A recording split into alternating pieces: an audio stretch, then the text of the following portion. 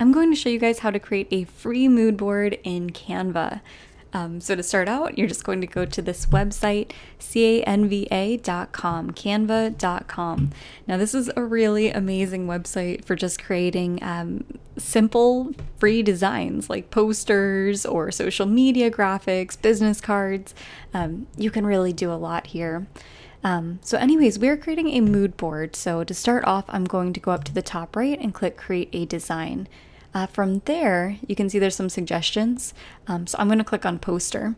If this wasn't here, then I could just go to the search bar and search poster, and that's another way to get to it, as well as access other sizes. But for now, I'll go ahead and stick with the 24 by 36. So now that I have my initial poster set up, it's kind of a blank canvas for us to work with. Now for my mood board, I want it to be kind of an organized grid. So to create that grid, I can just go over here to the left-hand side where it says elements. And then if I scroll down, you'll see grids. Now, of course, there's a lot more that you can always add in later on top. But for now, we'll stick with grids and click see all to view all our options. Now, there's a lot of possibilities here. And the further you scroll down, the more panels it's going to have. So right, it starts out with just one, then two, and slowly starts to multiply. So if you're working with a bunch of images or there's a lot of little things you want to show off, the further you scroll down, you'll eventually get there. But for my demonstration, I'm just going to start with something kind of in the upper middle, something pretty simple. And I'll go ahead, I kind of know which image I want to feature. I have an illustration that I did that's basically a square shape, so I'm kind of looking for something that includes a square shape but also has room for other pieces. So these look like pretty good options. So I'll go ahead and click on this one. Okay, so now that I have this, I can start adding to it. So I'm going to start out with the illustration that I had created. And to get that illustration in here, I need to upload it. So I'll go ahead and upload it from my desktop.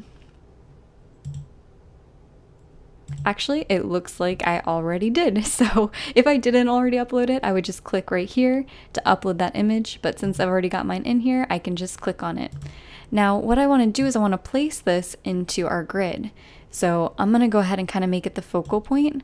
So I'm going to place it right here in the bottom right-hand corner. All right, so now I want to start building around this. And Canva is really great because there's a lot of free imagery that we can work with. Just something to make note of is not all of them are free. It'll usually tell you at the bottom corner. So the bottom right corner, you can see if they're free or if they're not free. Now I really like these flowers because they're very similar to the flowers I used here.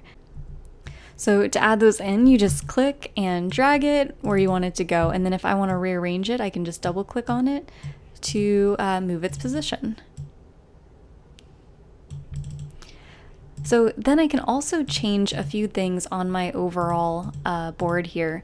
For example, one is the spacing. So I might want a lot of negative space between my images, or maybe I don't want any. You know, that's just kind of up to you and your personal preference.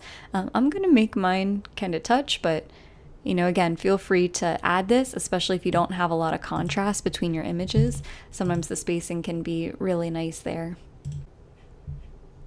Something else I can do, you know, if I click on this image here with the flowers, then I can go and add a filter to it. You know, maybe they don't look consistent or cohesive for some reason.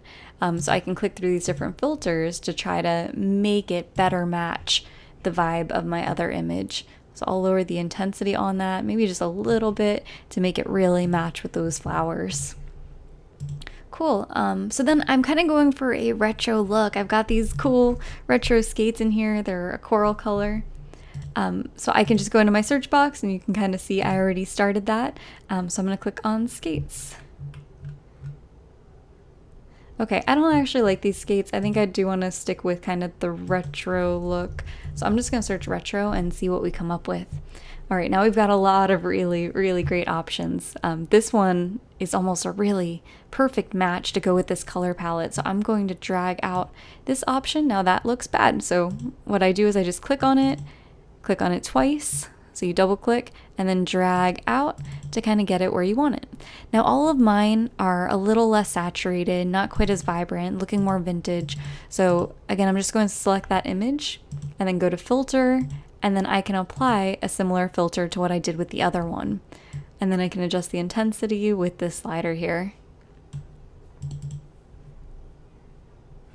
Cool, and then maybe I want this record player. I kind of like that. So again, I'm just clicking and holding my cursor down as I kind of hover over these different blocks to see where I want to place this.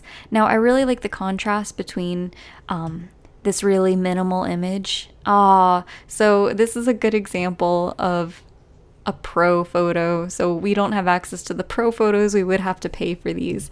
So unfortunately, I'm not going to use this one. So to remove it, I'm just going to hit Command Z on my keyboard. That is the shortcut to undo.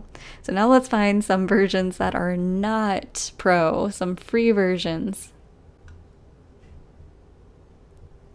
Okay, I really like this camera here. Yeah, that looks really, really cool. This original brownie. And I think I'm just going to add the filter to it as well. Lower the intensity just a little bit. All right. And then I just need one more image to fill the top. I want something that's also very minimal, again, to kind of balance out the photograph there. So I'm going to actually search minimal. Okay. So we have some options here. They're not doing it for me. So I'm gonna try vintage. Ooh, these are really nice. This one especially, very, very clean. All right, with this one too, I do want to just kind of pan it over because I really want to get this nice strong teal color in here. I think it complements mine really well. So again, I'll just select that and then I can go over to filter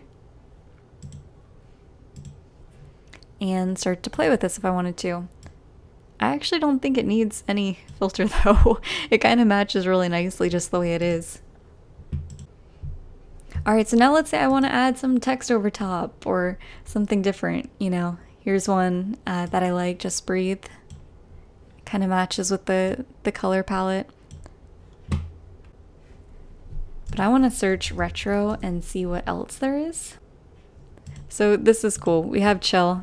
It really fits with the retro vibes. So I'm going to delete the one I had before. And we can make this say whatever we want. So I'm going to have it say roll with it.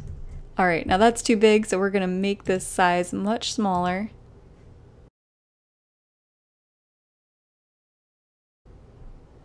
Okay, then if I click on effects, I can change the main color. It's cool, it'll actually pull some document colors for me, which make it pretty easy. I think I'm just gonna do black so I have like some really stark contrast there. And then you can also change the effects if you wanted to. All right, so now that I have this selected, I can just select my text again, go to this color, and this is going to change the outline. So for this, let's just kind of see what we have that's complementary. I want something that has good contrast against that black. So that's a little bit too dark for the color. So I'm gonna pick something a little brighter. I can actually go to new color and I can make my own if I want. So I want something a lot more vibrant here that kind of matches this blue-green color.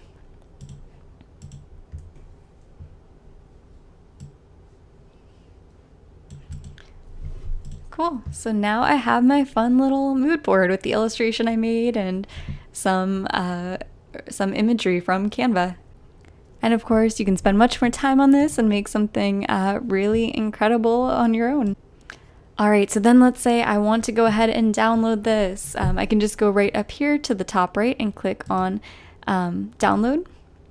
And then here I can select my file type. So if I wanted to send this to print, a PDF is a really great file format for this. So I'd click PDF and then just click download. All right, and then there I have my final mood board.